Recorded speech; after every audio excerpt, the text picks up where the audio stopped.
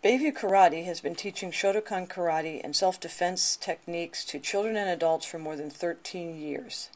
The school is based at the Bayview Family YMCA in Webster. Demonstrations are designed to highlight the variety of skills which the school teaches, including self-defense techniques, traditional empty hand forms, traditional Okinawan weapons, and sparring.